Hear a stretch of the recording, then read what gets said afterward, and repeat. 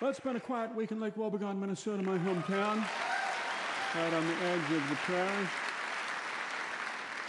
We've had the start of spring out there, ladybugs appearing, first sign, along with spiders and ants, more than birds, ladybugs. Get up in the morning and fix yourself coffee, and here comes a ladybug crawling across your counter. People have been warning ladybugs for years to fly away home. Your house is on fire, your children are gone, but ladybugs persist. Gentle things. There was a little rain early in the week which freshened everything up and made the grass beautiful. A little wind came with it, and in this storm, you couldn't really call it a storm, but an old oak tree blew down, or maybe just got dizzy and fell over, but it took out a transformer, and power was out in town for about 4 hours, and people were able to discover once again how well we can get along without communications. The whole communications industry, radio, television, the internet, all of it, just an impediment, actually. It's just a work program for people without manual skills. People stepped back into the 19th century. They went for walks. They listened to things around them. They felt a burden lift, the burden of communication. And then power was restored and the punishment resumed. Birds arriving in town, the sandhill cranes have arrived, the largest birds in Minnesota, wing spread 6-7 feet, stand 4-5 feet tall. They've been coming in for the last few years in large numbers. Carl Krebsbach and his friend Earl have been making habitat for waterfowl down in the slough and along the south side of the lake, and they discovered that grape jelly will attract sandhill cranes, so they spread it on boards, and they come in by the hundreds and hundreds, enormous birds. Their arrival in town, always like the beginning of a horror movie. You're out hanging clothes on the line, and you see enormous shadows passing across the grass, and you throw yourself over your children in the sandbox. You cover them with your body, and you see sandhill cranes coming in. It's attracted tourists to Lake Wobegon. What else would draw people to this little town but sandhill cranes? They've come in to see them come in. Hundreds and hundreds of people have come up from the cities. Don't ask us how we know. They're not from here, but you can just tell. And it's meant great business for the Chatterbox Cafe. Dorothy's added tuna to the menu. Not the kind that comes in cans, but the kind that you grill. I mean, you want to grill it well, of course, but so it's like the stuff that comes in cans. But the Sidetrack Tap has added single malt scotch. Arts Bates and Night Arrest Motel has put out a sign, no vacancy. Not a neon sign, but painted on a wood board. No vacancy. Art is Norwegian. He's always been suspicious of strangers. He only got into the hospitality business because his father was in it, and he liked it because it left his afternoons free. But he basically doesn't like people, so he doesn't welcome. He all these warning signs all over. Don't clean fish on picnic tables. How many times do I have to tell you? Where were you people brought up? Ring doorbell once. Don't ring and ring and ring. If I do not answer, it means I am occupied elsewhere. If you ring and ring and ring and I come, you will be sorry. A word to the wise.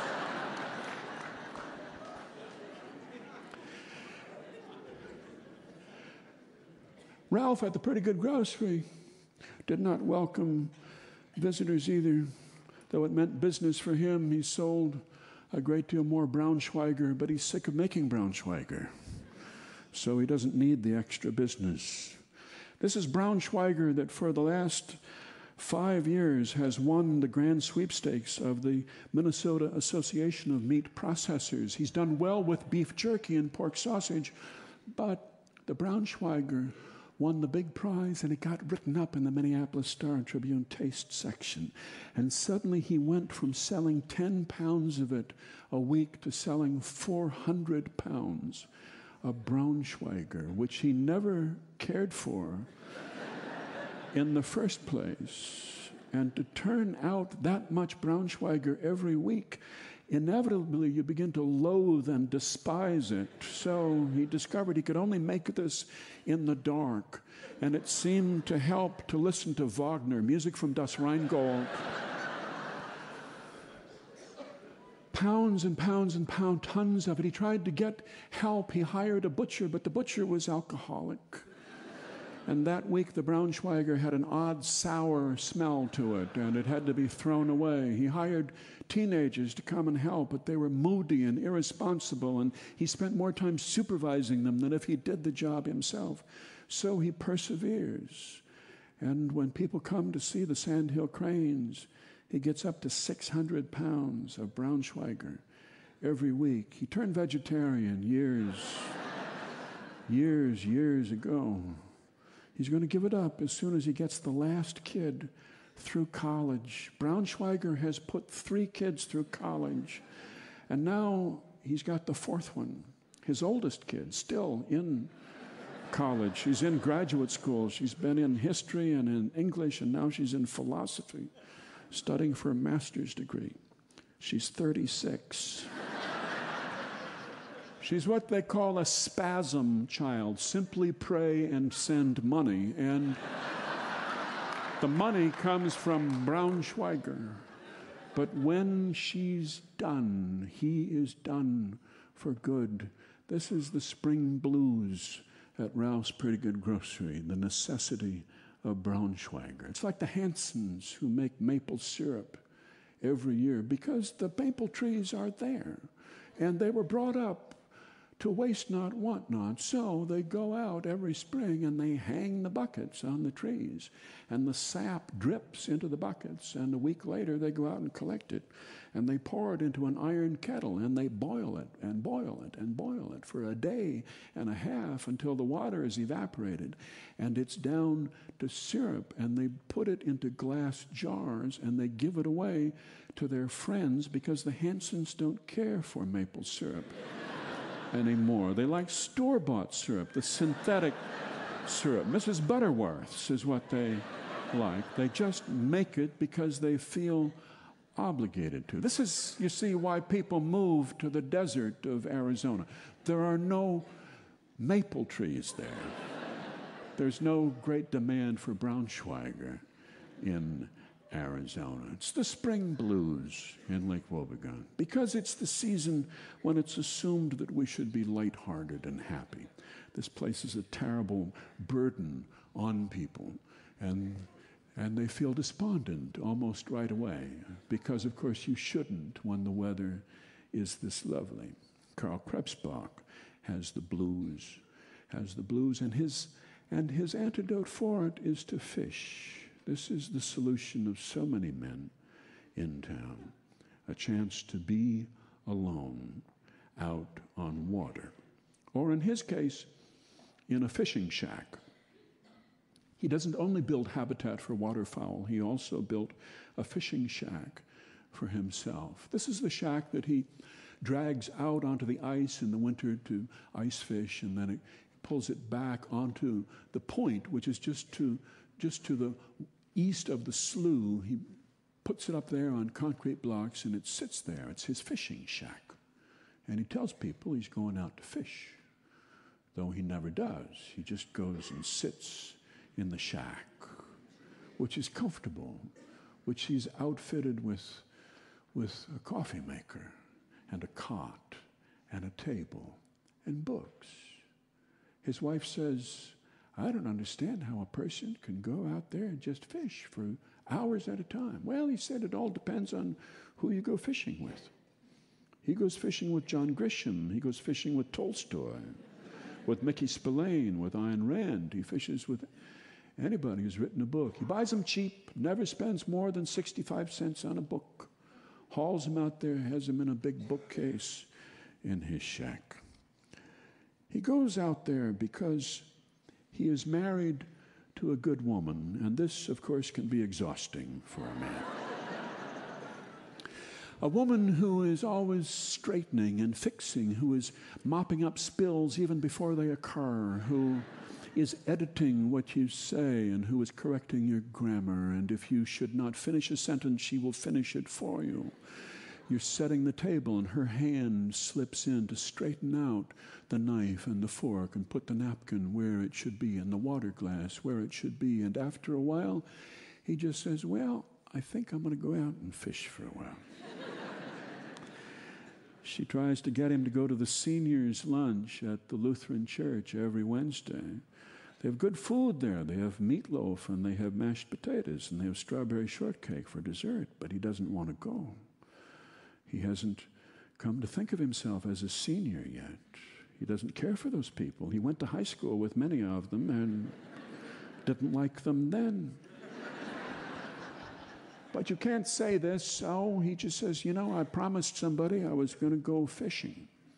And he goes out to his shack. And he heats up some water and makes some instant coffee. And he pulls a book down and he makes himself a nest in the cot. And he sits and he reads. He's been reading a book called The Black Widow about a female murderer who walks around in the woods looking for bodies of water to find men who are alone by a body of water. And she comes up behind them, and she has a hook in her hand, and she hooks them by the lower lip, and she drags them into the woods, and she hangs them up by the lower lip from a tree. She pulls them up, and she slits them right down the front of their bodies, and she opens them up, and she guts them, and she skins them, and she covers them. She covers them in a sort of a cornmeal.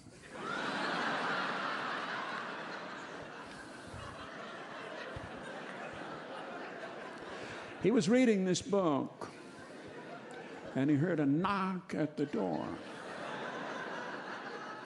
And it was his friend Earl. He said, Carl!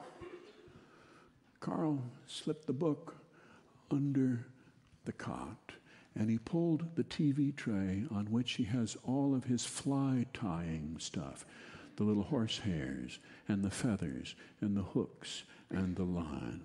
He pulled it there in front of the cot, and he picked up a hook, and he said, yeah, I'm here. Earl opened the door. He walked in.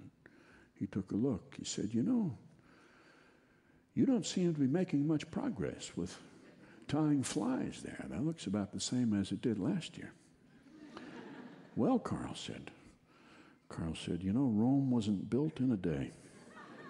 Haste makes waste. The race is not necessarily to the swift. We have all sorts of sayings to cover this very situation, to explain laziness. That's the news from Lake Wobegon, where all the women are strong, all the men are good looking, and all the children are above average.